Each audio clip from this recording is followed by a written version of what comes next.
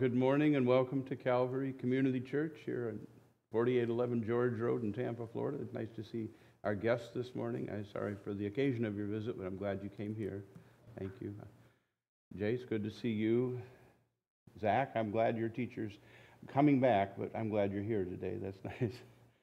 We're going to have our Sunday school lesson like we did last week, instead of out of the Bible so much out of the hymn book. And the screens, you see Ephesians 5:19, speaking to yourselves in psalms and hymns and spiritual songs, singing and making melody in your heart to the Lord, giving thanks always for all things unto God and the Father, in the name of our Lord Jesus Christ. It is a good thing to sing songs to the Lord and to yourselves among one another. It's all plural there.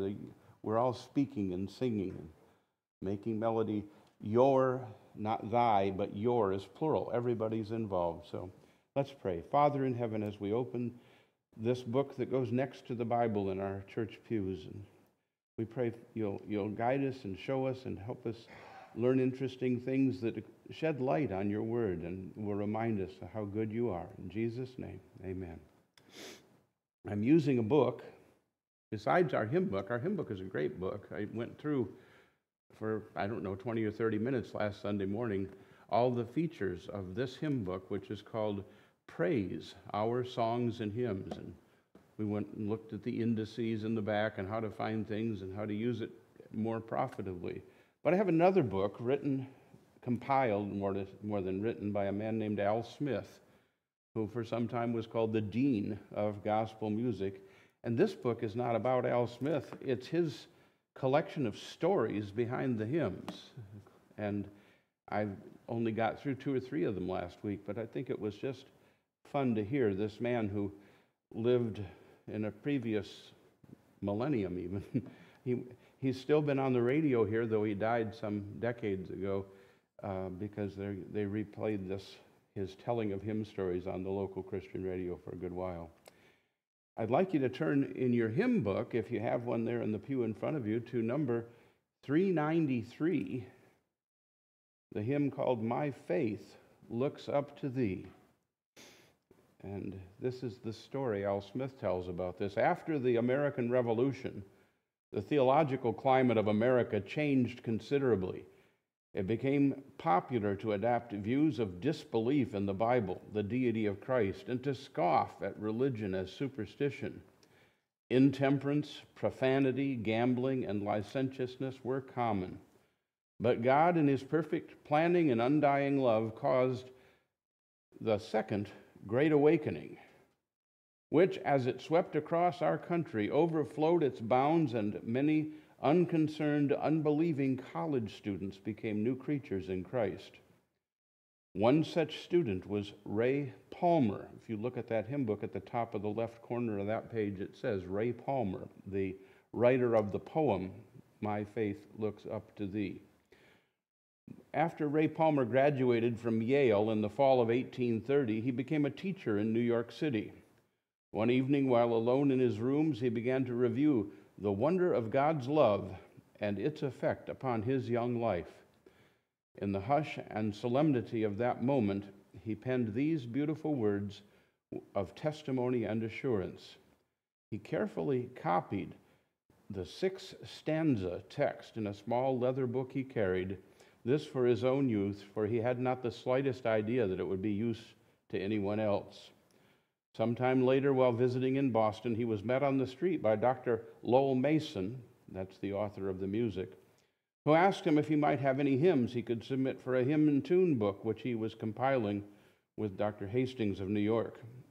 Ray Palmer showed the poem, My Faith, to Dr. Mason, who copied it and took it with him. 2 or 3 days later, they met again on the street. Dr. Mason exclaimed in greeting, Mr. Palmer, you may live to do many great things, but I feel that you will be known best as the author of My Faith Looks Up to Thee. Now, I don't know that this is a familiar tune to you. If it is, I'd love you to sing it. I'm going to try to sing this for us right now. It only has in our hymn book 4 stanzas, and I don't know that we'll do all of those.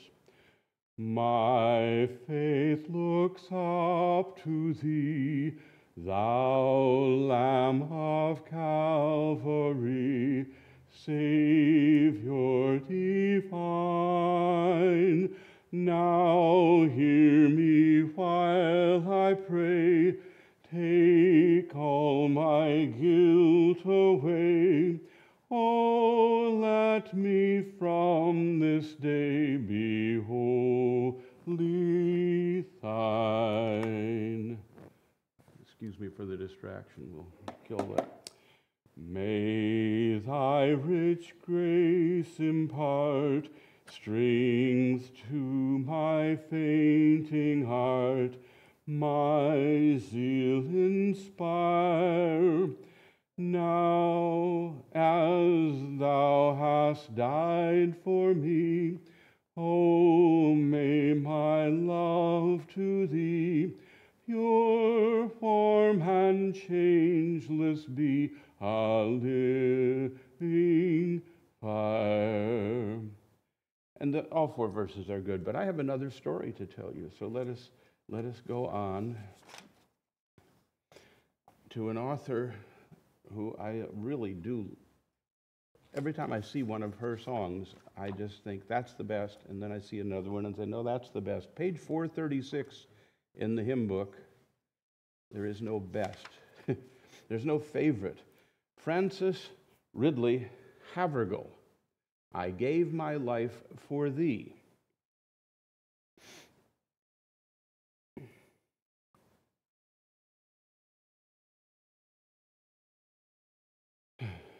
She wrote to a friend, yes, I gave my life for thee as mine, and perhaps it will interest you to know how nearly it went into the fire instead of all over the world.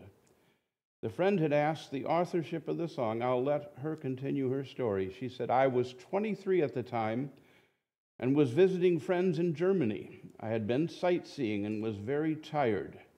I was staying as a guest in the home of a well-known pastor. On the wall of his home was a picture of the crucifixion with the words, I gave my life for thee, written underneath it. Earlier in my visit, I had noticed this painting, but its significance had not gotten hold of me. This day, I sat down and looked at it intently. I reread the words, I gave my life for thee. And then it seemed as if I heard a voice asking, what hast thou given for me? Immediately, in a flash, the words came to me. I scribbled them in a few minutes on the back of a circular I had in my purse. I read them over and thought, well, this is not worthwhile poetry anyway, so I won't bother to write it out on paper. I then thought, well, I keep it at all. So I threw it into the burning fire in the fireplace. Somehow it did not ignite, but fell out onto the hearth. As I saw it there, a sudden impulse made me pick it up. It was crumpled and singed, but I put it in my purse. Some days later, when I was back in England, I went to see an old woman in the poorhouse. She began talking to me about her Savior, as she always did. I thought I would see if she, a simple woman, would care for these verses, which I felt sure were of no value to anyone. I read them to her, and to my delight and surprise, she was so pleased that she requested a copy for herself. This I gave her, and soon I was sending copies of it in all directions. This hymn proved to be the first of many written by Miss Havergal, the first one she wrote. Some of her others are, I am trusting thee, Lord Jesus, who is on the Lord's side, O Savior, precious Jesus, Savior, and take my life and let it be. But this is her first. The music was written by one of the two men that worked so closely with D.L. Moody, Philip Bliss, and this is the song. I gave my life for thee, my precious blood I shed, that thou might ransom me and quicken from the dead. I gave my life for thee, what hast thou given for me? I gave my life for thee, what hast thou given for me? Just as a tiny bit of musical instruction, when you come to a place where that bold line and slender line is at the end and the beginning of the staff, and there's two little dots after it and before it. That means you repeat that line before you go on to the next verse. My Father's house of light, my glory-circled throne, I left for earthly night, for wandering sad and lone. I left it all for thee, hast thou left aught for me? I left it all for thee, hast thou left aught for me? I suffered much for thee, more than thy tongue can tell, of bitterest agony to rescue thee from hell. I've borne it all for thee. What hast thou borne for me? I've borne it all for thee. What hast thou borne for me? And I have brought to thee down from my home above salvation full and free, my pardon and my love. I bring rich gifts to thee. What hast thou brought to me? I bring rich gifts to thee. What hast thou brought to me? It reminds me, although it's leaning heavily on the person listening to all that the Savior has done for them, it reminds me of Ephesians 2, 8, 9, and 10. For by grace are you saved through faith, and that not of yourselves, it's the gift of God, not of works, lest any man should boast. For we are his workmanship, created in Christ Jesus unto good works, which God has before ordained that we should walk in them. We go on to another, number 408 in the hymn book, 408. The author's name is Elisha Hoffman, and he wrote both words and music. It was while he was a pastor in Lebanon, Pennsylvania, that the Reverend Elisha A. Hoffman wrote, I Must Tell Jesus. On the membership roll of the church was a lady who just seemed to be full of sorrows and trials all the time. Because of this, Reverend Hoffman made a determined effort to visit with her more often than the others in the church, for he sensed her need of the prayer and the reading of the Bible which accompanied each of his visits. This did much to lift her spirits and lighten her load. Coming into her home one day, he found that a new calamity had befallen her, and she was crestfallen and oh so discouraged. As she unburdened her heart to her pastor, and as she told him what had happened, she would wring her hands and exclaim, Oh, Brother Hoffman, what shall I do? What shall I do? When she had finished her tale of woe, Pastor Hoffman opened the Bible and began to quote verses of assurance, trust, and the faithfulness of God. After he had read a few of them, he remarked, You see, my dear sister, God wants to bear all of these sorrows, whether great or small. The best thing we can do is to take them to Jesus. We must tell Jesus. For a moment there was silence, and then with face aglow and her eyes shining, she exclaimed, Yes, Pastor, you are so right. I must tell Jesus. I must tell Jesus. Pastor Hoffman said that he made no further pastoral calls that day, for in his heart was burning the phrase, I must tell Jesus. He knew it was a message the whole world should know, and what better way to send it forth than with a song. He went back to his church study and wrote, I must tell Jesus, that very afternoon. I must tell Jesus all of my trials. I cannot bear these burdens alone. In my distress he kindly will help me. He ever loves and cares for his own. I must tell Jesus, I must tell Jesus, I cannot bear my burdens alone. I must tell Jesus, I must tell Jesus, Jesus can help me, Jesus alone. And the other two verses are just as good. It is a good song. Have you some burdens today? There's a place you can tell them. There's a place you can tell them. There's kind of a theme song here at Calvary Community Church. The theme song is number 524 in this hymn book. And I know it was just one that Dr. Lindstrom liked so much that I think that might be where the name Calvary Community Church came from.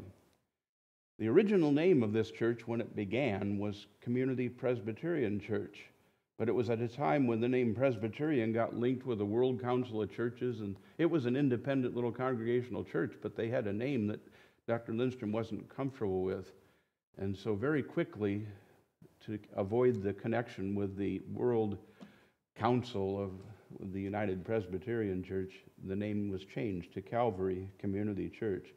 And I think this song, number 524, was part of the reason, because he did like this song. This gospel song of testimony, which is enjoyed by so many and is one of my favorites, Dr. Smith said, would not have been written had it not been for a concerned father and a Bible school official who made an exception to the rules because he felt God wanted him to do so. I'll let Dr. R.A. Torrey tell the story as he told it in a Torrey Alexander meeting in Birmingham, England in 1905. When I, Torrey said, was president of the Moody Bible Institute, I received a letter from a very concerned pastor father who told me of a son who was causing himself and his family a great deal of trouble. His life was really mixed up, and the father felt that the only thing that could help would be if his son would be under the daily teaching of the Bible as well as Christian fellowship with other young people. I at first advised the father that even though I sympathized with him, for I too was a father, yet because I was running a Bible school and not a reform school, I had to deny his request. The broken-hearted father contacted me immediately upon receipt of my reply and again pleaded his son's cause. This time, Torrey said, I capitulated with the stipulation that the son was to see me every day and that he would make every effort to abide by the rules and requirements of the Institute. If he failed in any of these terms, I would have to ask him to leave. The son came, and at first it seemed almost hopeless. Never have I met someone with so many problems, and particularly in the spiritual realm. He did, however, abide by the rules as he had promised. As I look back, I feel that this was his first step to recovery. But each day as he came, he would reveal by his questions the turmoil and raging turbulence which was almost tearing him apart. Each day I would answer his questions with God's word. I felt that this would do more than all of the human reasoning I might be able to give. The days became weeks, the weeks became months, and though some improvement seemed to have been made, yet there was not the total deliverance for which we prayed. One day he came in with his face aglow like the rain on parched ground. God had answered our prayers for his needs. From that time on, he became an exemplary student, and today in our country, he is one of our fine Bible teachers. His name is William R. Newell. Dr. Smith goes on to say, it is my privilege to know Dr. Newell personally, and he confirmed all that Dr. Torrey had said, but then he added, you know, Al, if I hadn't gone through that experience, and may I assure you it wasn't pleasant at the time, I perhaps never would have come to know the importance of God's word and the wonderful truth of salvation by grace, that my place had been taken at Calvary by God's only begotten Son. It was one day as I was rejoicing in the reality of this that I decided I would write it out as a poem, more or less giving an account of God's leading in my life. I thought how I gave little thought to the gospel, but how through Dr. Torrey and his faithfulness in presenting God's word as the answer to my problems, I realized I was a sinner and had to come God's way. There followed the wonderful day when I surrendered my all, that wonderful day when I came rushing into Dr. Torrey's office to tell him. It was then I decided that the poem needed one more stanza, and so, led by the Holy Spirit, I am sure I wrote, "Oh, the love that drew salvation's plan. Oh, the grace that brought it down to man. Oh, the mighty gulf that God did span at Calvary." As I read what I had written, I realized that this was not only a word picture of what had happened in my life, but could also apply to many more in the family of God. I was at that time teaching at the Moody Bible Institute, and so with a copy of the poem in my hand, I made my way to the office of Dr. D.B. Towner, who was the head of the music department and also a well-known composer of gospel music. I hoped that perhaps he might find the poem good enough to write some music for it. I met him in the hallway and handed it to him, and then went on to a class I was teaching. After teaching the class, I was on my way back to my office when Dr. Towner met me and said, "Bill, I was so taken with the poem you gave me that I immediately went to my studio and composed a tune. I feel that it could be the best song that either of us will ever write in our lifetime." And as you know, Al, continued Newell, I don't know how much merit my song has as far as literary value is concerned, but I'll tell you one thing. That song has affected more people around the world than the many books God has permitted me to write. God is good, isn't he? I think you know this song. I hope you'll sing it. Years I spent in vanity and pride, caring not my Lord was crucified, knowing not it was for me he died on Calvary. Mercy there was great and grace was free, pardon there was multiplied to me. There my burdened soul found liberty at Calvary. By God's word at last my sin I learned, then I trembled at the law I'd spurned, till my guilty soul imploring turned to Calvary. Mercy there was great and grace was free, pardon there was multiplied to me. There my burdened soul found liberty at Calvary. And the last, oh, the love that drew salvation's plan. Oh, the grace that brought it down to man. Oh, the mighty gulf that God did span at Calvary. Mercy there was great and grace was free.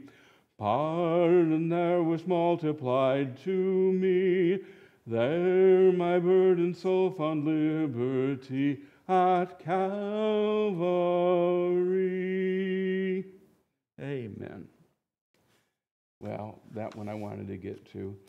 Another song in our hymn book is number 479. Many of the songs are about going to heaven. Not all of them, but many of them are. This one especially so. Face to Face, based on 1 Corinthians 13:12. I don't know if these will come back on or not. Maybe.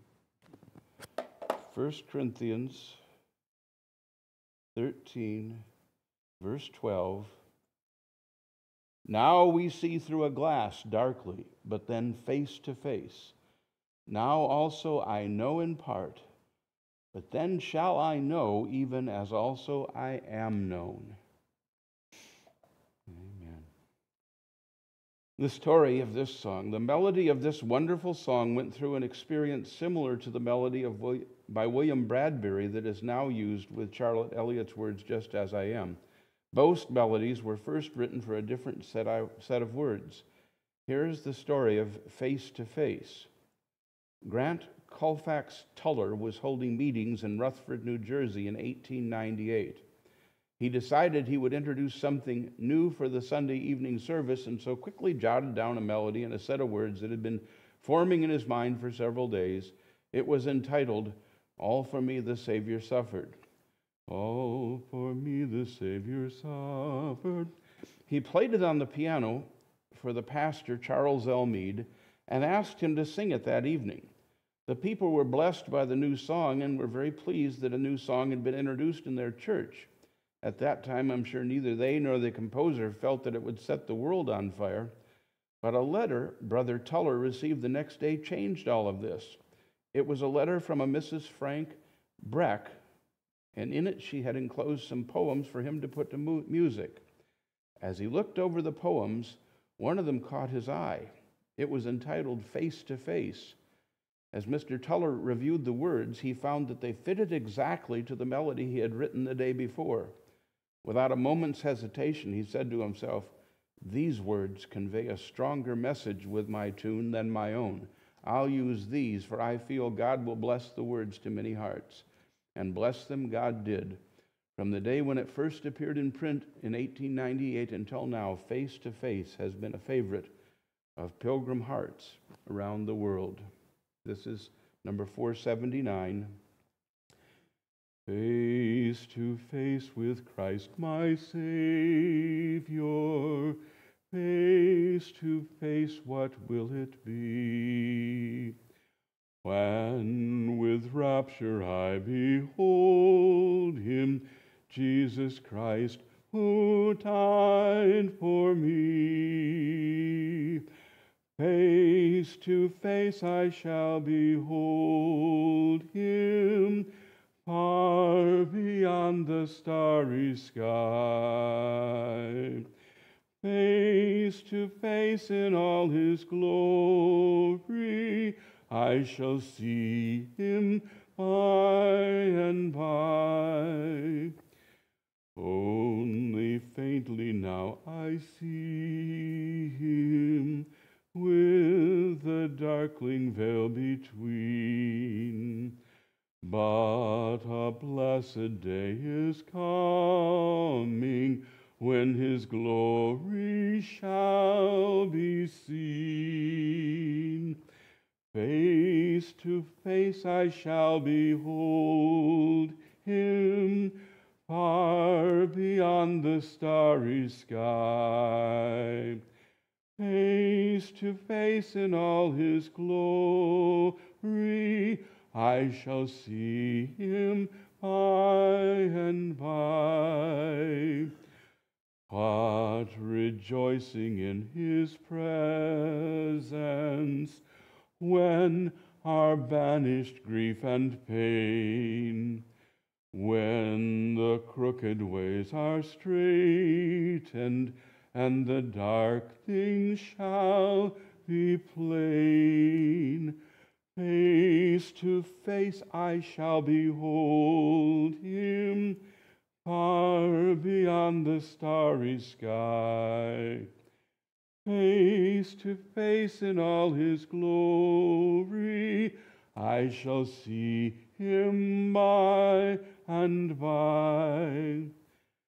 Face to face, O blissful moment, face to see and know. Face to face with my Redeemer, Jesus Christ, who loves me so. Face to face I shall behold him, far beyond the starry sky. Face to face in all his glory, I shall see him by and by. Another verse or two come to mind when I read those words. In 1 John chapter 3,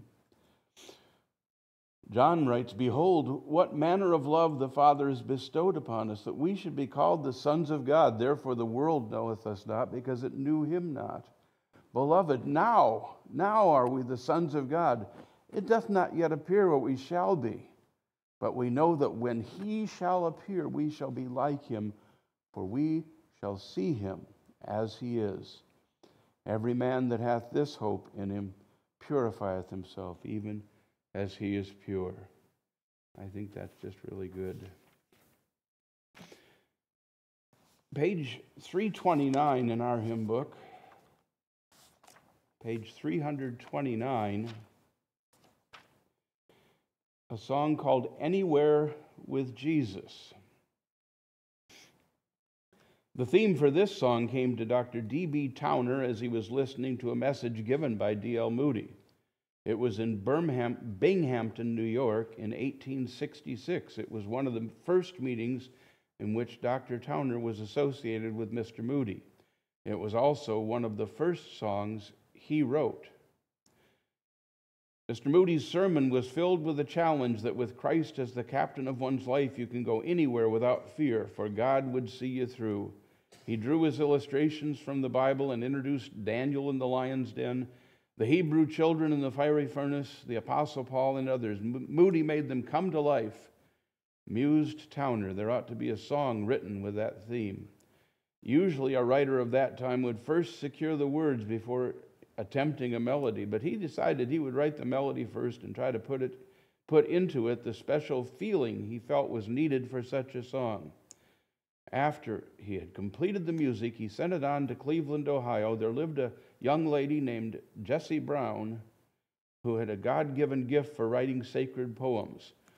With the song, Mr. Towner included a note telling Miss Brown that he wanted the song to say, "Anywhere with Jesus." As Miss Brown played the music, she was able to catch the spirit in which Mr. Towner had written it, and in a very short time had written a set of words making "Anywhere with Jesus" a complete song. Soon the Sunday schools and Christian Endeavor societies had made it their most popular gospel song. In 1896, Jessie Brown became the wife of Reverend John E. Pounds, and it's because of this that the name Jessie Brown Pounds is usually found on her songs. Number 329, the first verse.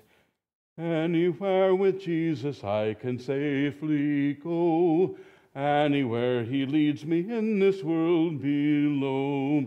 Anywhere without him dearest joys would fade. Anywhere with Jesus I am not afraid. Anywhere, anywhere, fear I cannot know. Anywhere with Jesus I can safely go. Anywhere with Jesus I am not alone. Other friends may fail me, he is still my own. Though his hand may lead me over dreary ways, anywhere with Jesus is a house of praise. Anywhere, anywhere, fear I cannot know. Anywhere with Jesus I can safely go. That's a good peppy song. We're almost through our hour here. But there's another kind of song in here. Another kind of song. Number 469 is "Beyond the Sunset." But I need to read you a story about another song taken from this same picture, the sunset. The one on page 469 is written by Virgil Brock and Blanche Brock, the words and music, "Beyond the Sunset." It's a good song.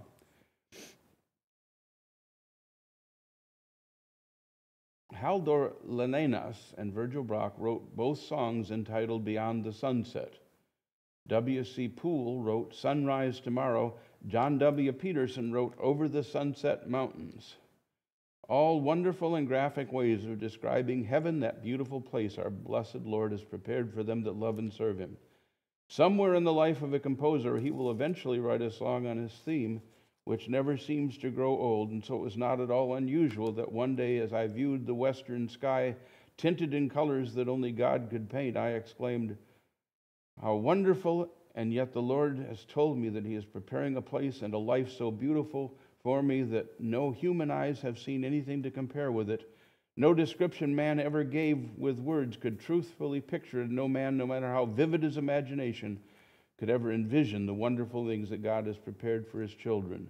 Dr. Smith said, "I felt inspired to translate into a song which I had experienced in those few but exciting moments." It was called Beyond God's Sunset.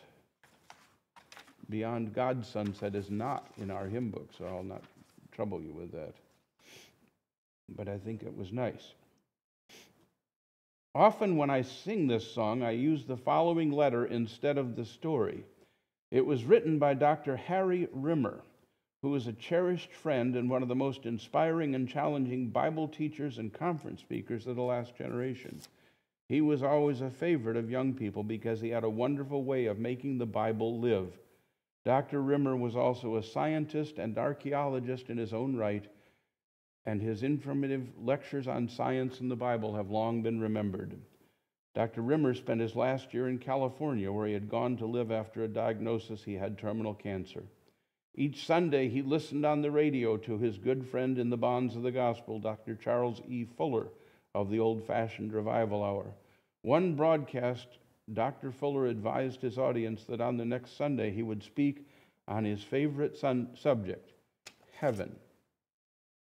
After the broadcast, Dr. Rimmer wrote Dr. Fuller the following letter. "My dear Charlie, next Sunday you are to talk about heaven. I am interested in that land because I have a clear title to a bit of property there for over 50 years. I did not buy it, for it was given to me without money and without price, but the donor purchased it for me at a tremendous cost. I'm not holding it for speculation, for the deed is not transferable. It is not a vacant lot, for I've been sending materials there for over 50 years, out of which the greatest architect and builder of the universe has been building a home for me which will suit me perfectly and will never need to be repaired. Termites cannot undermine its foundations, for it rests upon the rock of ages. Fire cannot destroy it. Floods cannot wash it away. No locks or bolts will ever be placed upon its doors, for no devious person can ever enter that land where my dwelling stands, almost completed. It is ready for me to enter in and rest in peace eternally without fear of being ejected. There is a valley of deep shadow between the place where I live in California and that to which I shall journey in a short time. I cannot reach my home in that city of gold without passing through this dark valley of shadows. But I am not afraid, because the best friend I ever had went through the same valley long ago and drove away its gloom. He has stuck with me through thick and thin since we first became acquainted 55 years ago, and I hold his promise in printed form never to forsake me nor to leave me alone. He will be with me as I walk through the valley of the shadows, and I will not lose my way when he is with me. I hope to hear your sermon on Sunday next from my home here, but I have no assurance that I shall. My ticket to heaven has no date stamped upon it, no return coupon, and no permit for baggage. I am all ready to go, and I may not be here when you are talking next Sunday. But if not, I shall meet you there someday. Harry Rimmer. This letter was placed upon the desk of Dr. Fuller the next Wednesday. By that time, Dr. Rimmer was already in that land, which is fairer than day, the land that he had seen by faith for over 50 years. This is number 469 in our hymn book, Beyond the Sunset. Beyond the Sunset. I want to tell you, Harry Rimmer, I never had the privilege of seeing him in person. I'm not that old. But I have him on tape, and I've heard stories about him. In his age, he sometimes stood in front of a group and told them to turn to a passage in the New Testament. And he'd say, "We'll read this," and he'd open his Bible and say he was reading it. But somebody on the platform behind him noticed he was holding his Bible upside down. He was reading it perfectly, but from memory, not from his Bible. He just didn't want to appear to be showing off. Harry Rimmer knew the book. He was one of the ones I've read about and heard that loved the gospel as we love it, the clarity and the simplicity of the gospel. I'll tell you more stories. This is page 469, written by Virgil Brock.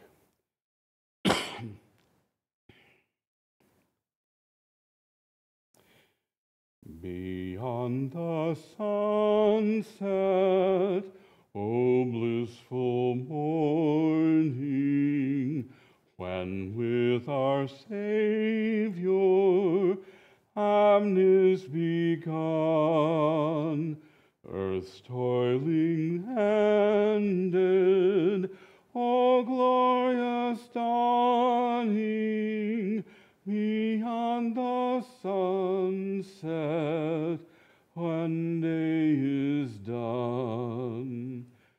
Beyond the sunset, no clouds will gather, no storms will threaten, no fears annoy. O day of gladness, O day unending,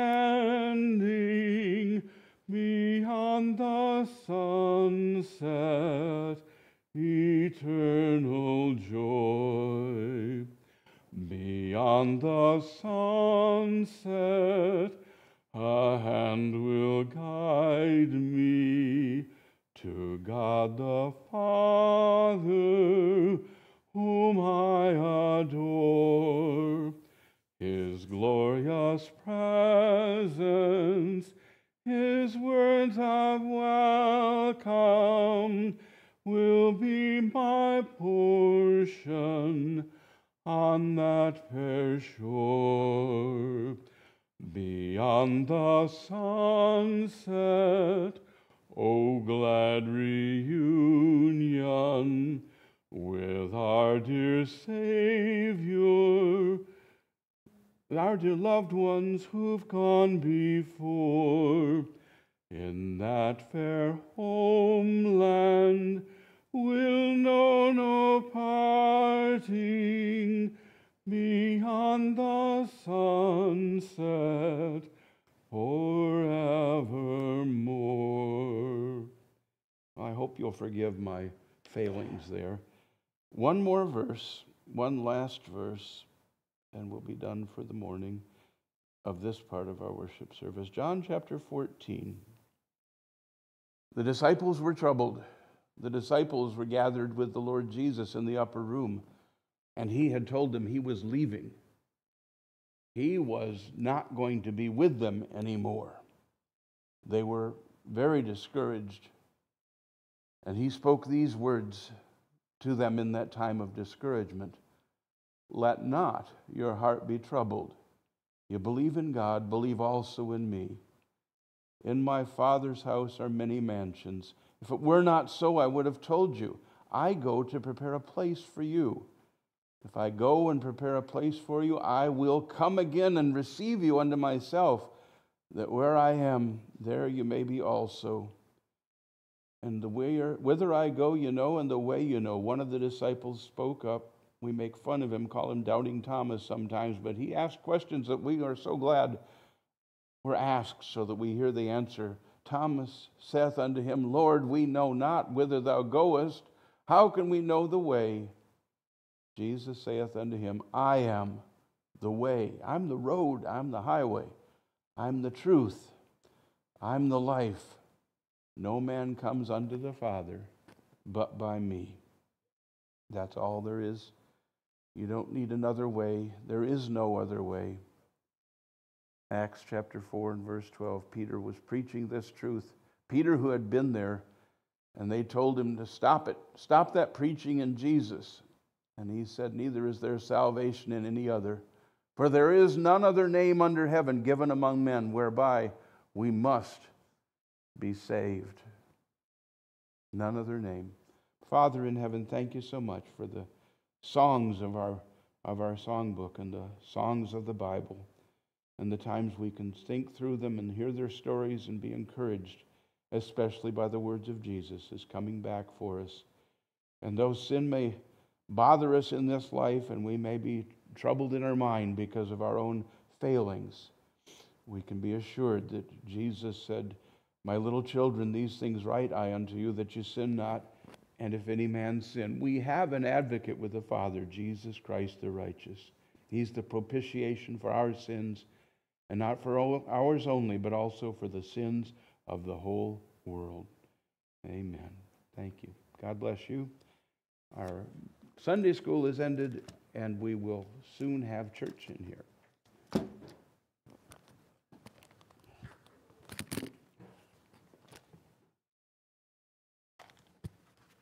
Thanks for singing.